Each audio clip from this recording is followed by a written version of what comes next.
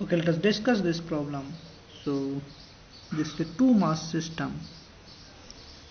We have a horizontal surface, frictionless, mu is equals to 0. Let us say there are two masses. One mass is this, attached by a spring. Mass of this is m1 and mass of this is m2. A spring constant is k, something like a hydrogen molecule H2. So if you have H2 molecule, one hydrogen atom is attached to the another hydrogen atom, and there is a spring, so this attractive forces can be written as a spring. So this is a idealization of H2 molecule. So two masses m1 and m2 are connected by a massless spring of a spring constant k as shown in the figure. The system is free to oscillate along the length of a spring. So this system is free to oscillate in this direction along the length of it. So this can go in this direction, go back and forth. Again here also the same thing. So that the system oscillates with a frequency. So frequency of this system is given by 1 by 2 pi under root k by mu. So this you have to prove. This means you have to find omega, where mu is also called reduced mass, and it is given as m1 m2 divided by m1 plus m2. So mu is given by this expression m1 m2 divided by m1 plus m2. Now how will find for this question? How will it solve? So let us say initially situation is something like this. A spring is initially not elongated. This is the initial situation. Now let us say my coordinate is, let us fix this coordinate. This is 0, 0.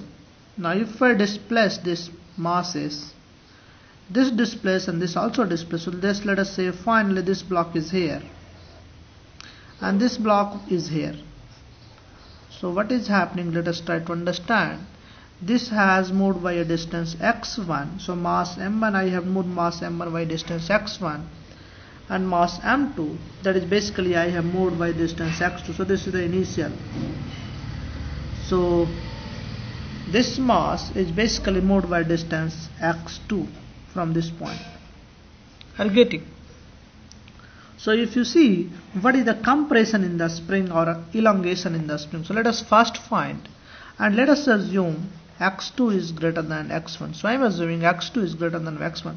This means I am elongating more and compressing less. This means this spring is elongated. So what is the elongation in the spring? Everybody can answer. So elongation in a spring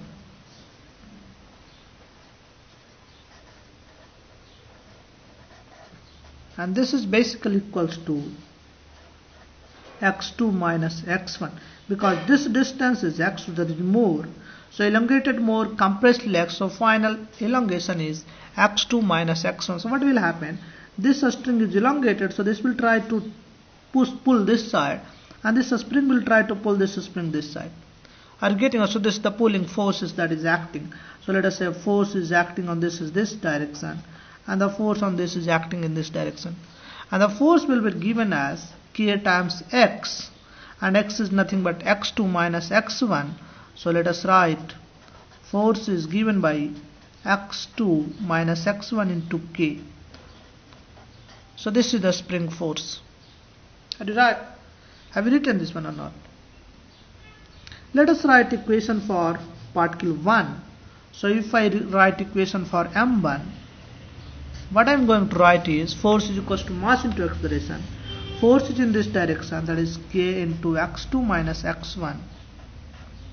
Mass of this is m1 and acceleration will, so you see the x coordinate of this is x1, so I can say acceleration is d2 x1 by dt square. So this is my equation number 1. If you write equation for m2, what you will write? You will write the force is acting in this direction.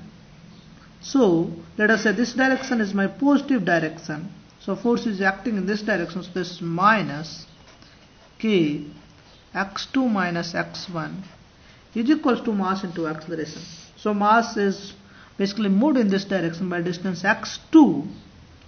So if you see this coordinate from here, let us say this length is L. So this length coordinate of this is L plus x2. So you can find, so coordinate of this block will be L plus x2, and if you differentiate, L is a constant, that will be 0, so simply dx2 by dt. Are you getting? So let me write again if you are not able to understand. So let us copy somewhere else in your copy. So coordinate, x coordinate of 2 can be written as L0, that is the initial natural length. So let us say the initial natural length is L0. L0 plus x2. Now if I differentiate 2 times, so dx2, d2x2 by dt square, this is same as d2x2 by dt square, because L0 will be 0, differentiation. So this is simply acceleration is d2x2 divided by dt square. So this is mass m2 into acceleration, that is d2x2 by dt square. This is equation number 2. If you have not written the last one, you can copy. Okay, now let us go for this solving these two equations. So I have to solve these two equations. What I can do? So let us divide by masses m1 and m2 both sides, and then subtract these two equations. So if I divide by m1, equation 1 can be further modified, d2x1 divided by dt square. This is equals to k by m1 x2 minus x1. So this is the modified form of equation 1.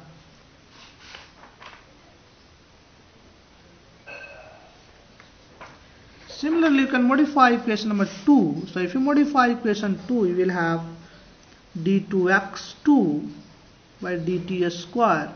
So this is minus k by m2, and this is again x2 minus x1. So this is my equation 2. Now I need x2 minus x1, so what I can do is I can subtract these equations.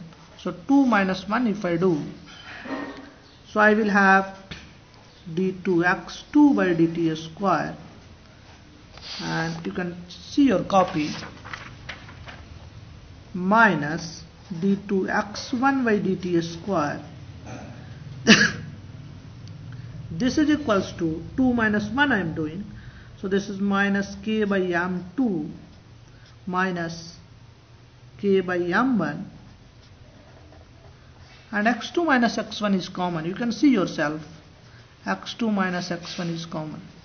So I can write, let us take, this is d2x2 minus d2x1. So what I can do is I can club this together. So d2x2 minus x1 divided by dt square. This is equals to minus, and this is k 1 by m1 plus 1 by m2, and this is x2 minus x1. So now you see, this is d2x2 minus x1 by dt square. This is equals to minus k. This is m1 m2 divided by m1 plus m2 divided by 1 by m1 m2. So this is, you see, 1 by mu. Are you getting? So this is m1 plus m2. Let me write once again, divided by m1 m2, x2 minus x1. So I will have d2x2 minus x1 by dt square. This is equals to minus k by mu x2 minus x1. So this, if you plug x2 minus x1 as new variable z, so you can say this is d2z divided by dt square is equals to minus k by mu and times z. So this is the SHM. Are you getting or not? So this is the equation of SHM, where omega square is given by k by mu. Are you getting? So time period will be 2 pi by omega. So that is 2 pi under root k by mu. Are you getting or not? So frequency is basically 1 by time period. So the reverse of time period will be 1 by 2 pi under root mu by k. Are you getting? So this system will have time period this. Basically mu is called reduced mass, m1 m2 divided by m1 plus m2. So this mu is called reduced mass. Mu is called reduced mass.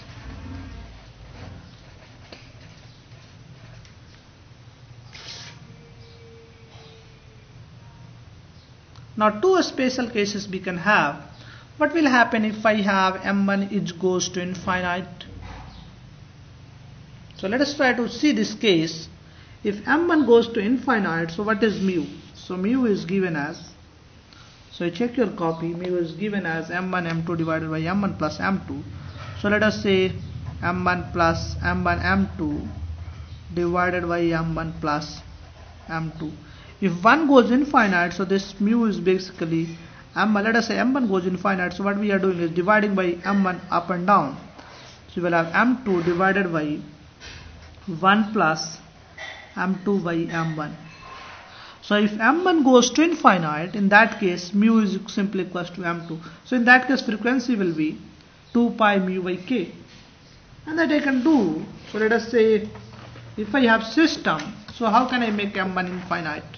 So let us try to see one physical situation.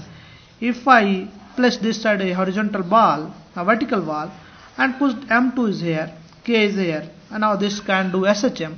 Now this time m1 is basically infinite because mass of the ball is infinite. So in that case mu will be simply this mass, mu is equal to m2. So time period is very simple in that case. So time period will be 2 pi, omega will be basically k by mu. So omega is k by mu, and in this case k by m2. And that is everybody knows. If you have a single mass attached to the spring, this is the time period. You can check your result. Are you getting or not? So if m1 goes to infinite, your system reduces to a single mass oscillating. Are you getting? We'll discuss the next problem. This is a quite easy problem. You have to remember the method. What is the important method in this case we have? This is the one important point in this question we have. Writing two equations. So once you have written these two equations, here I have one important point. To solve this equation, what I am doing is I am taking this m1 this side, I am dividing by m1 and dividing by m2, and then I am subtracting these two equations. This is very important. So you have to divide by m1 and you have to divide by m2. So this equation I have divided by m1. You check your copy, and I have divided by m. Then I have subtracted, and then I will get only x2 minus x1. So x2 minus x1, I have to free x2 from m2. I have to free x1 by m1, and that's why I am dividing by m1 and m2. So let us finish here. We'll discuss the next problem. I think all of you are getting this one.